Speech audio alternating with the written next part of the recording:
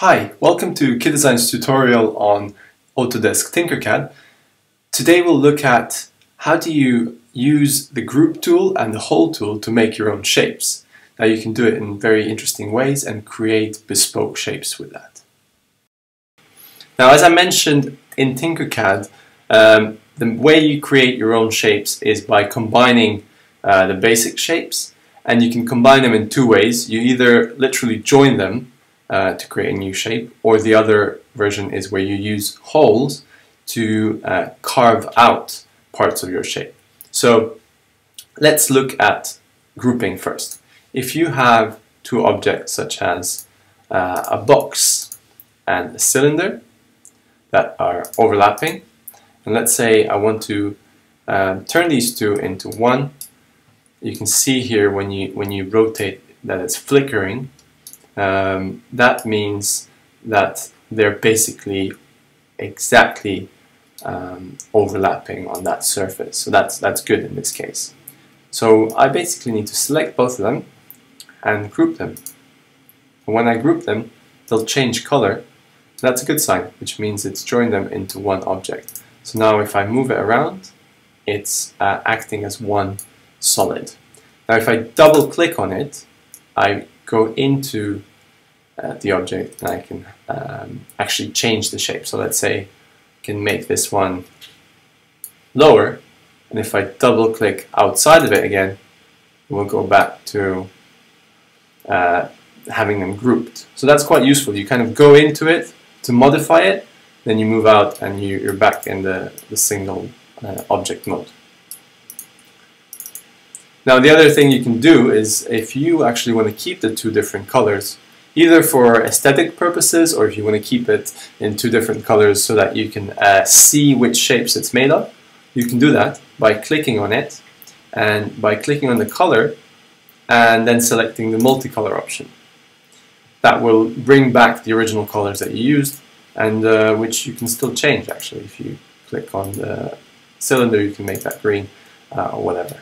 But then once you're out of that, you double click anywhere in the empty space, you'll see it's still acting as one object. It's just displayed differently. Okay, so that's the basic way of joining two shapes together to create a new shape. Now, if you want to do the opposite, where you use the hole option, you do it in a very similar way. Now let's delete this one so I can show you this option. Let's make a box, just a simple default box, and let's say we want to make, let's use the cylinder again. Let's place it somewhere here. So it's the middle of the cylinder is in the corner of the box.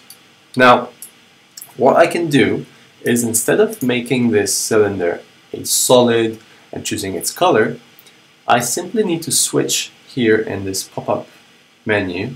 I need to switch to it being a hole. As soon as I click that, it gives it this semi-transparent shaded view. And then if I click anywhere else, it kind of stays there as this mysterious gray shape, which is not much use to me actually. And it might be a bit confusing initially, but the only thing you need to remember is that in order for it to actually carve out of this box, you need to select both of them and group them the same way we did with joining them. So once they're grouped, the hole disappears and actually acts as a carving tool, and it carves out that shape out of this box. And you can't see it anymore, obviously. But same as we did with the grouping, if you double click on this shape, you go inside it and you can modify, you can move this hole and you click out and you've already changed it very simply. So that hole still kind of, that shape, that cylinder exists, but it's invisible. It's acts as a carving tool now more than as an object. So that's a very good way of making your own shapes, and you can really go to more sophisticated levels where you want to create your own shapes and use that option. Now, if you want to, for example, create a hollow object, the quickest way to do that is, let's say we want to create something that looks like a glass or a cup. Let's make a cylinder. Now, you can do it by making another cylinder, or you can duplicate this one.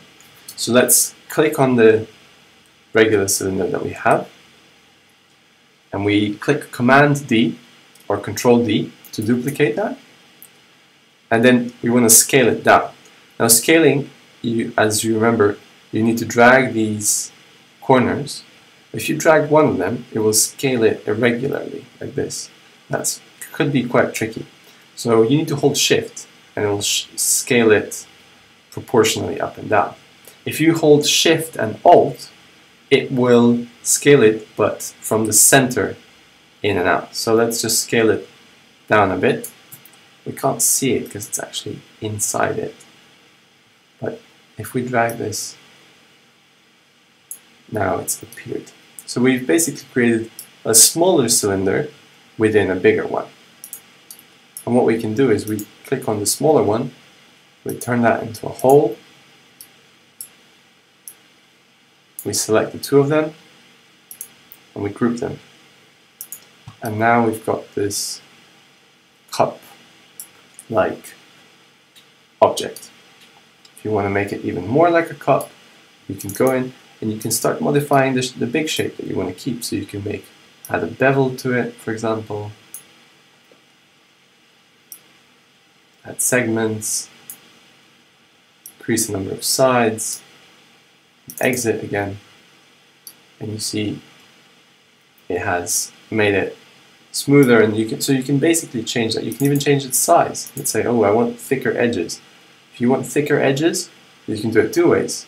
You would either increase the size of the outside bit of the outside cylinder, or you would decrease the size of the inner cylinder. But you have to remember that you might need to lift it up again so that it appears on top of the surface. So you see now we've made the sides thicker. Now, one thing that people often ask is, how do you make rounded edges on your shapes if you don't want to round everything up, but just maybe one corner? I'll show you what I mean. So if we delete these two, let's say we've created a box that has this kind of shape, and now we want to just round just these edges. We want to make like a plaque, some kind of sign board. How do we do that? If you click on the shape and you change the radius, it will start changing the radius of the whole thing, which is not what we want. So you have to make a new shape with which you're going to carve out that. So you would make a box, you would add a cylinder,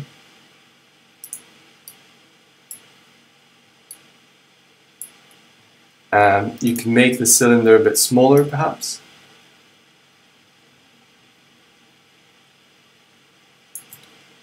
And let's make this box also lower, so let's make it 10 millimeters. So what we need to do is basically we need to create a tool with which we're going to cut out these corners on the main, let's make it blue, on the main blue shape. So the red shape is essentially going to be our tool. So we need to make the cylinder into a hole. We need to group these two together. And then we need to move this in place where we want to use it for cutting.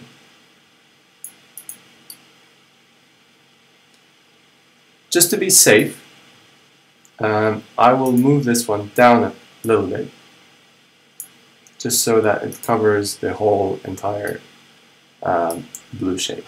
Now obviously we want to do it in the 4 corners, so we need to duplicate this one. So I'm going to click Ctrl D, move it. I need to rotate it.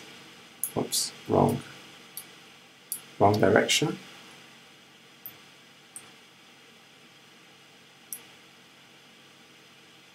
Rotate it by 90 degrees, move it into the corner. So I'm ready for the 2 corners, and then I need to do the other 2. I can select these 2 together, click Ctrl D, move them, and then instead of rotating them, I'm going to show you another trick, which is flipping. You've got this thing that looks like a mirror. If you click that, it will allow you to flip your object in any direction. So we want to flip it in this direction. Bam. Simple. So now, you see what I've done there? You flip this way, but it's symmetrical, so it won't change anything. If you flip between this and this, it basically reflects it. So we've got these 4 shapes, and we now need to turn them into holes. So we select the red corner bits, we make them into holes. We select all of these, including the blue bit. We click Group, does the operation, and here we are. So this is kind of a 2-layered way of doing it. So we've first created groups between the little cylinder and the box to create the tool. Then we've duplicated it around here, and we make the rounded corners that way. Now, I can still go into it. If I double click it, see those tools are still here. So in case I need to, let's say, change the size of this, I want to make it smaller, I can still do that. Let's say I want to make it 50. I just need to make sure I move the holes as well. Like that.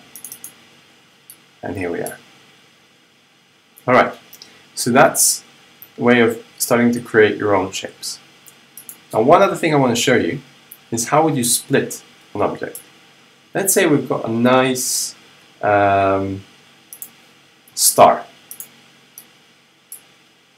And we want to split this star. Let's make it 8 points so that it's symmetrical in all directions. And we want to split it down the middle. How would we do that? Again, very simply, we need to create holes.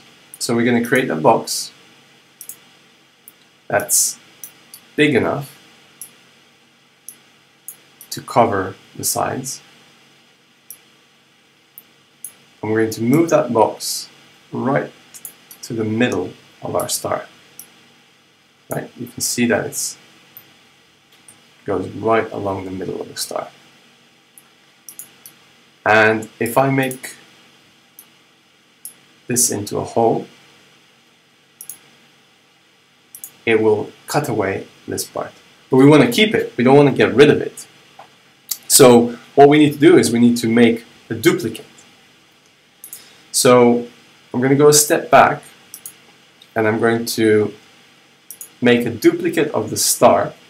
So I'm going to just click Command D and keep it there. So now we've got 2 of those stars there. And now I want to copy this one.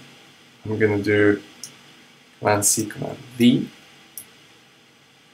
and put it right so that they're next to each other, very precisely. Okay?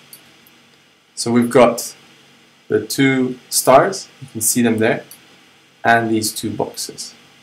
So what we need to do is we need to make these 2 into holes, and then we need to select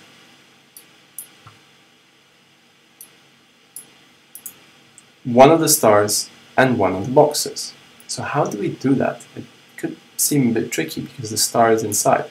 Well, one useful thing about Tinkercad is that you can go inside an object. If you zoom far enough, you see, we're now inside that hole. We can select one of the stars, just click once, zoom back out, select one of the holes and group them. And now we're left with another star and another hole, and we group them. So what do we have? We have one star, but split into two.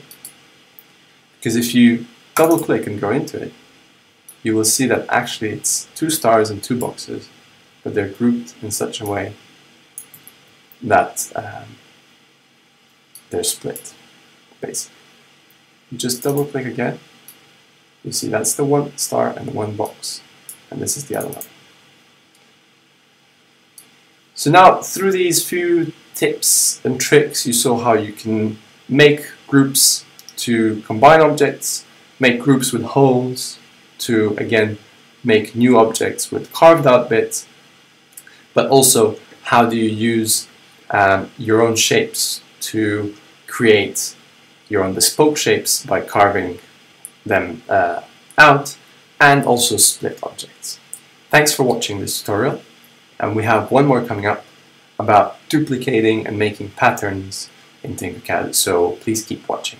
Thank you.